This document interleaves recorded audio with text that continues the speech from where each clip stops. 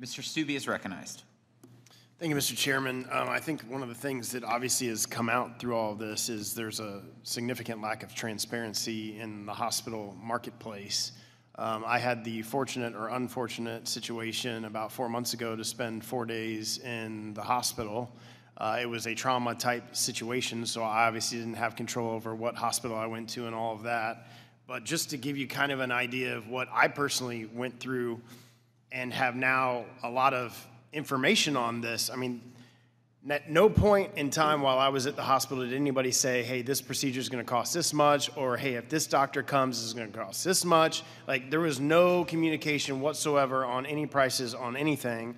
And then this came about, I don't know, a month or two later, and this is the bill that I got. 5 pages, single space, of all these things that supposedly happened to me while I was there. Like, I broke my pelvis, I had a punctured lung, I don't know why I needed an EKG. Nobody asked me if I wanted an EKG. Maybe that's, the doctors are gone, maybe that's just something they do, and they don't ask you. But like, there was no communication with the patient about the procedures that were gonna be done. Now, I got excellent care, so I don't want you to take what I'm saying as I didn't get good care.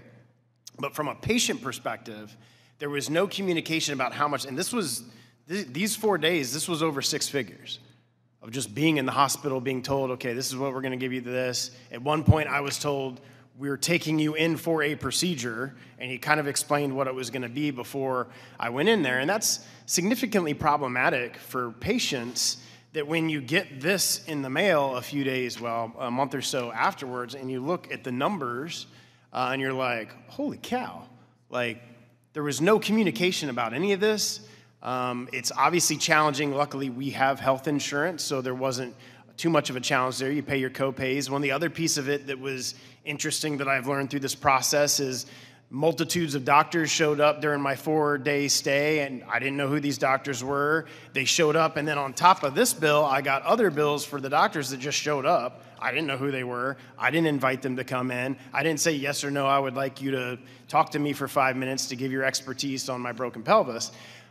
So there's some significant issues that have to happen, in my opinion, on the healthcare side for the consumer and the patient, regardless of whether it's trauma or not trauma. I mean, I was conscious the entire time, so there could have been communication. My wife was there the entire time. There could have been communication. So my question, and I'll open it up to the panel, is what can Congress do from a legislative perspective to breathe in some transparency so that when a patient like myself or otherwise, Americans show up at a hospital, regardless of what the circumstances is, there's some communication between the hospital and the patient of, okay, you're here for X, so this is what we're going to do. This is going to cost X amount.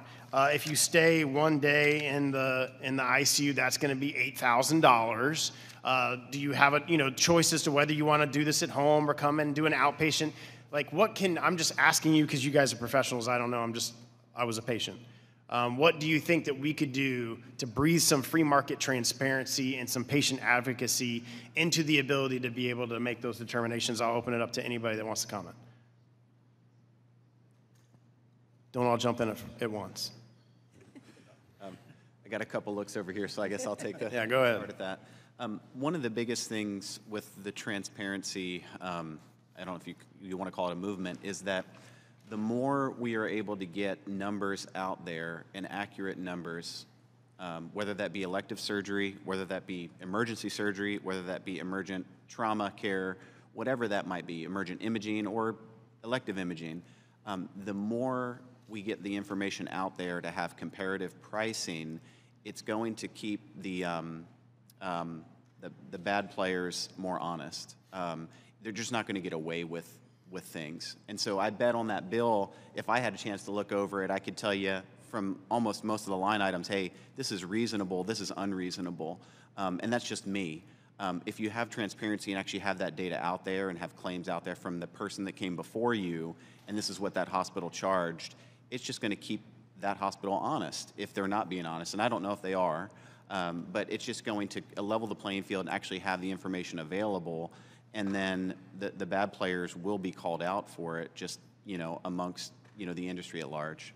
So requiring, just to kind of summarize what you're stating, just requiring hospitals and providers to provide information on what X service is going to cost, put it on their website or wherever, so that when a patient does show up, they know and have transparency. Like you mentioned radiology, I had apparently 14 units of radiology, and that cost $38,000. I don't remember all of those scans. I don't remember what they were. So you're just saying, like, if there was some information on a website that's public and available, and when you show up, you kind of have an idea. Am I summarizing that correctly? I think that's fair. I'll give you an example. I don't know what 14 units of radiology means, but I'll use an example. You probably had an MRI or a CT scan. A hospital scheduled MRI is anywhere from $3,000 to $5,000. You can get that for about $700. With the same type of study done.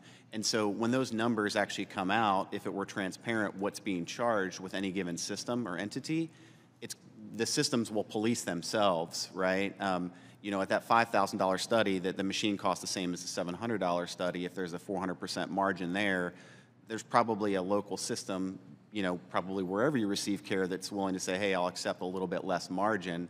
Hey, we're not going to gouge you like that guy did. And so I think you'll start seeing some self-policing and a market correction with some of these major outliers. Thank you. My time's expired. Ms. Moore is recognized.